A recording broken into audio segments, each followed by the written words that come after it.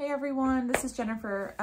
I have been in a standard size traveler's notebook for about 3 or 4 years now after being in personal rings, and I just filmed an unboxing of this creme brulee from Chic Sparrow, and it got me thinking. I have accumulated so many different name brands of standard size notebooks that I think I have enough to share a comparison video with you guys. So today I'm going to be sharing with you some similarities and differences, some of the things I like, some of the things I don't like between several brands. One of those is the Foxy Fix. It's my favorite traveler's notebook company. Unfortunately, they are no longer open, but you can find them on buy-sell trade groups. So I did want to share with you a review of the Foxy Fix and why I love them so much. I will share the creme brulee from Chic Sparrow. Again, these are all standard or narrow size. I will also share with you the Austin leather from Chic Sparrow. And I have this Gillio as well in the dark brown Ipaca leather. Little peek inside.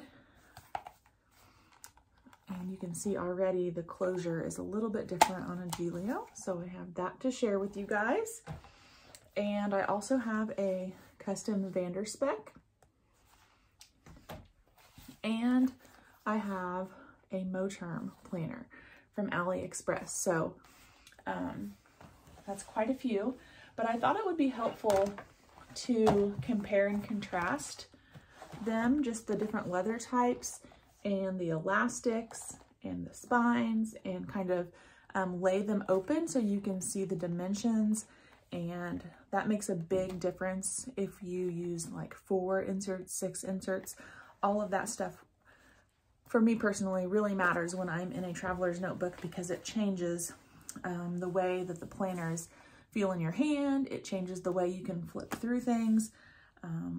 It changes how it looks, obviously, if it's chunky or skinny. So let's go ahead and jump in and take a look at several different traveler's notebooks. Okay, first up, we're going to take a look at the Foxy Fix. And as I stated earlier, their website, their business is no longer open.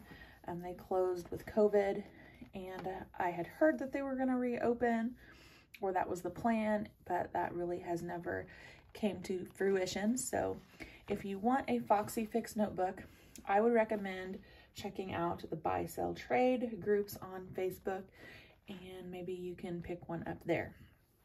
Just to show you some of the basics of the Foxy Fix, they come with several different options. So this first one, this black one, is in their lush leather. They have several different pocket configurations available. This is the petal pockets, and Foxy Fix offered what they called a standard wide. In traveler's notebook terms, that's like the standard size notebook like Midori, but it has 6 strings instead of 4. And it's a little bit wider to accommodate extra inserts. So this particular model has the big back pocket, and I just wanted to compare that to another Foxy Fix with the big back pocket and the petal pockets, but this has only 4 strings. So you can see if I line up this left edge here, it does have about an inch more room. So if you're looking on the buy sell trade and it says wide, it has 6 strings. If it's just their regular old standard size notebook and it does not say wide, it will just have the 4 strings. So obviously you can put more inserts in the wide, and you can, really chunk it up. If you just carry 4 or 5 inserts, the regular one would probably work for you. Next up, I want to talk about the spines on the Foxy Fix. So since these have back pockets, you kind of have to open it to see the spine, but most of the Foxy Fix Traveler's notebooks have what they call a reinforced spine, which you can see on this notebook that does not have the big back pocket. So it's like an extra piece of leather on the spine that is stitched down. And I wanted to bring that up because the Chic Sparrow does not have reinforced spines. So when I open this up and I show you the back, it's just a flat piece of leather. When I open this Foxy Fix up, you can see that spine reinforcement. So this is the Foxy Fix. Most of them come with a reinforced spine. Even if they are behind the big back pocket, it's still reinforced. The Chic Sparrow notebooks do not. However, Foxy Fix did offer some of their leathers without a reinforced spine. So this is just a 4-string, not a wide, in their Santa Fe leather. And you can see that I chose this notebook to not have any spine reinforcement. Now I did that on the Foxy Fix website when they were still open. So I only point that out to you so that if you are looking on the buy sell trade groups, you ask if it has a big back pocket. If it doesn't, what the pocket configurations are, if it's wide and has 6 strings, if it's just their normal notebook with 4, and if it has a reinforced spine or not. So Foxy Fix offered a lot of different customizations, which is why I think they became so popular. You could pick the stitching color, and you could pick the elastic, you could pick the pocket configurations, you could pick a big back pocket or no back pocket, you could pick 4 strands or 6 strands. So lots of different customization options available through the Foxy Fix. So again, if you're interested in that, hit up a buy sell trade. And next we're gonna move into looking at the Foxy Fix compared to the Chic Sparrow. And to keep things equal here, I'm gonna open the Santa Fe that has no spine reinforcement from the Foxy Fix. And I'm just gonna lay that next to the Chic Sparrow Narrow, is what Chic Sparrow calls it. Still a standard size notebook. They do not offer a wide for the standard size. So, you know, you could only have 4 elastics on the Chic Sparrow. However, they offer what they call a wide, which you could use the same size inserts as the standard size or narrow size, and you would have a little bit more room to stuff it. Make it a little bit of a thicker notebook like the Foxy Fix 6-strand. So that's an option. But as far as dimensions go, no spine reinforcement from the Foxy Fix. The narrow creme brulee from Chic Sparrow, you can see they are like exactly equal. So if you are used to a Foxy Fix without the spine reinforcement and you pick up a Chic Sparrow, who is still open, they are currently taking orders, that would work for you. And then I just want to put this on top. This is a Foxy Fix with the spine reinforcement, just the 4-strand, and it is also the same size as those 2 notebooks. Okay, I'm going to remove this one.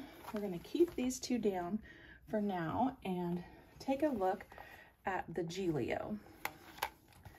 Now, this one does not have a clasp or anything. It's just their basic version of their Diamando. And the elastic closure is actually on the back.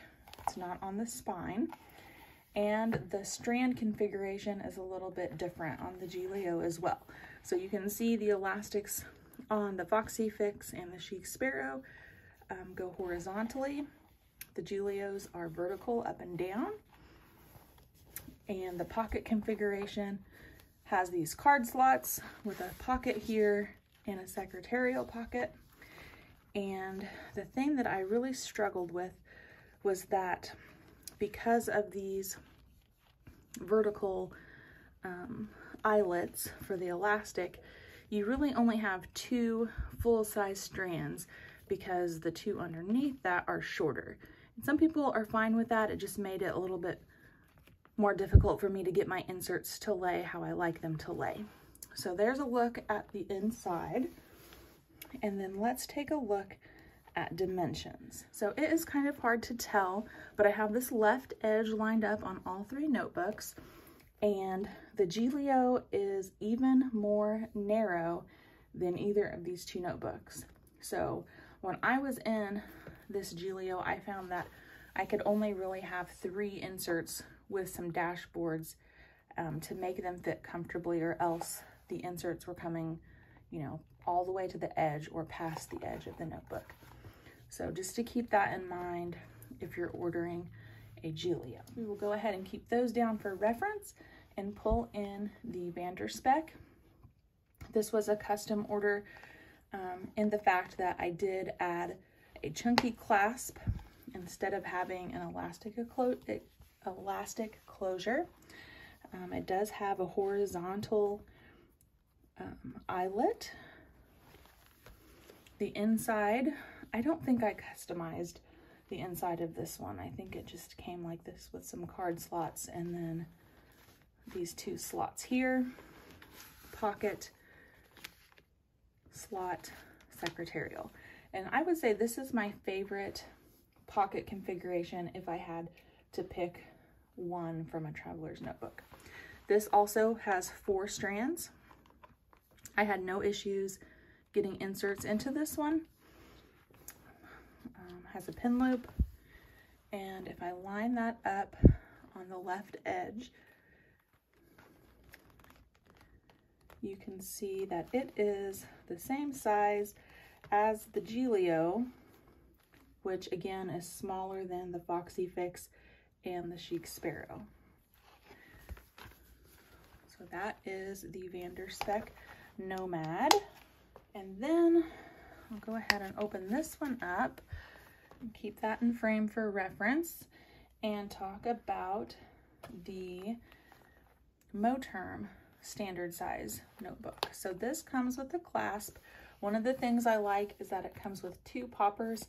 So if you have it kind of a skinny setup, you can put it on this far one. If you have a fatter, chunkier setup, you can keep it on that.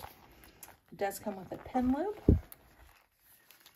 and it has a zipper pocket here, pocket, secretarial pocket, and it's kind of hard to tell, 1, 2, 3, 4 card slots, and then this pocket. Then on the back, card pocket, slip pocket, secretarial pocket. It comes with 4 strands. And then let's take a look at the dimensions. It does have a big back pocket, no spine reinforcement on this one. And I forgot to mention, but no spine reinforcement on the Gillio or the Spek. And if I line that up, it looks like it is pretty even to the Chic Sparrow and the Foxy Fix, and just a little bit wider than the Gillio or the Spek. And then lastly, I'm just gonna talk briefly about a leather comparison. I will say I am not a leather connoisseur. All I know is that I like leather, all different sorts and different kinds of leather. So let's talk a little bit about that. Okay, so the great leather debate. Again, I am not a professional or someone that knows a ton about leather. I'll just tell you what I have noticed. The Foxy Fix, again with those customizations, offered a lot of different leathers. Just sitting here in this stack, I have a lush, an antique brass, and a Santa Fe. And again, very different types of leather. This one's squishy and pebbly, very floppy, not very much stiffness or stability. The antique brass definitely has a more stiff feel. It's a pretty thick leather as well. And then of these 3, this is the thinnest, the Santa Fe, and it marks up really easy. It looks totally different. It has patinaed. It was a really light, almost natural looking color. But again, check those buy-sell trade groups, and depending on what type of leather you like, if you like a different feel, a different texture, or how it looks, or the floppiness of different leathers, that will help you make a decision on picking up one of the Foxys from the buy-sell trade. Okay, so that's just a little bit about the Foxy Fix, and of course there are lots and lots and lots of other leathers that I can show you that were available, like the spice leather. That comes to mind. I'm looking at my collection off to the side, but the Boss Babe leather, lots of different options. So that's just a little bit about the Foxy Fix. Now let's talk about the Spek leather. I will be a little bit honest and brutal with you here. I loved this leather when it arrived, and I opened my car door, and I live in central Illinois, and it was raining, and this was the very first day that I had this planner, and you can see the raindrops on here. And I didn't touch it. I heard not to rub it, like the oil in your fingers would make it worse. But no, they have not gone away. Now, for some people, that's fine, but I kind of moved out of it because I was so heartbroken about that. I might at some point go ahead and move back into it. I think why it bothered me was because this was a pretty pricey notebook in comparison to some of my other notebooks that I own. I do not baby my notebooks at all. Like, even though this was more expensive, I wasn't going to put it in a special pouch or do anything like that. It literally just has to be a notebook that I can toss in my work bag or my purse and go. So that's just kind of the danger of that mindset, I guess. So, but as far as the leather goes, this is the Janet leather from Spek, which a lot of people love. And like I said, I do love the leather. It feels really nice. It has patina just a little bit. I've had it in its dust bag on a shelf for a while. But I do love the leather. And if you like the smell of a good leather, this is a good leather for that. I think I'm sniffing it. I can still smell it. When it arrived, I could smell it like while it was still in the box. So just a wonderful, nice, leathery smell. These particular Foxy Fixes that I mentioned, I did not notice a strong leather smell. But that is the Janet leather in light brown from Spek. Let's look at the Gillio leather next. So this is the dark brown Epoca leather. And let me smell it. If you leather people out there know, you might be laughing or understand. One of the two. It also has more of a leather smell than these Foxy Fix notebooks do, but not quite as strong of like a nice leather boot smell that the Spek does. This leather did not seem to mark up a whole lot. Again, I was not gentle with it. I just tossed it in my purse, in my work bag, and went on the go. You can kind of see maybe just a little bit of a scratch here or there, but they kind of rub out. This doesn't have too much pebbly texture. It's got some texture, but it's still pretty smooth. And we'll just hold those up so you can see the difference. Spek, Gillio. Again, it's kind of like comparing apples to oranges because leather is so different, but this is what I have to show you, so that's what I'm doing. Okay. Next up, we will talk about two of the more popular notebooks from Chic Sparrow, at least from what I've been researching a little bit on YouTube. A lot of people have this Austin line. I think the Mr. Darcy leather was similar to this. It does scratch up easily. This is the black version, so I think the color was called Nightly. And then another very popular option from the Chic Sparrow is the Creme Brulee. This just arrived in the mail today, but it smells wonderful. It smells kind of like the Spek. It has a great leather smell to it. And there's some of the inside pocket details. But yeah, just a nice brown, a little bit of stiffness, but still has some bendability and floppiness to it, so it should mold pretty well around your inserts.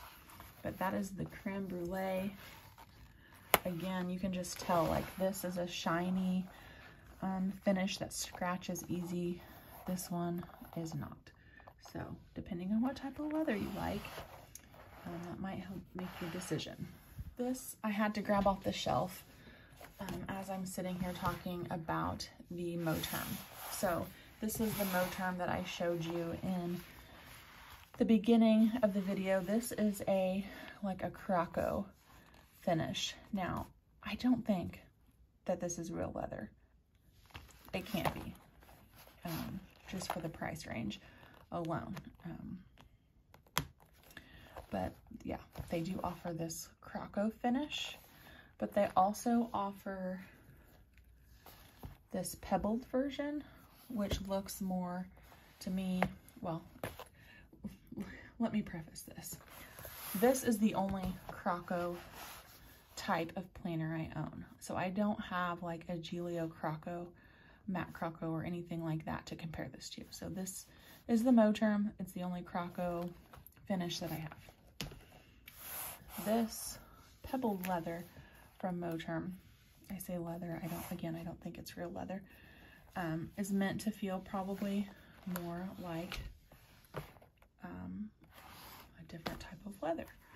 So looks like it has more texture. This is the olive green. Here it is against the Spek, but just a different type of finish. So the important thing for me in filming this video, which I hope was helpful for you, was talking about the dimensions of all of them, the different spines, and how many elastics or inserts they can hold. Because to me, those are equally as important as picking a leather. So, for example, in my current setup, I think I have 6 or 7 maybe inserts. It's pretty chunky. And I know that even though I love this Gillio, there is absolutely no way, because of how narrow it is and because of the elastics, that I could fit those inserts in here. Like, they would be hanging way out. I would not be able to close this, not even close. So when you're picking a notebook, I would say first, think about what type of leather you like. Right now I'm really enjoying this Austin Nightly from the Chic Sparrow, but also think about how many inserts and how many decorative dashboards and you know, just how full you're going to stuff it, because all of those things change your experience with the notebook. So I hope that helped.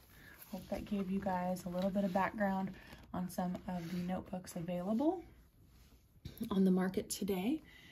And if you have any questions about anything, I would be happy to try to answer them for you to help you pick the perfect notebook for your planning needs. I really appreciate you guys dropping in and watching. Hope you have a great day or evening wherever you're at, and I'll see you back next time.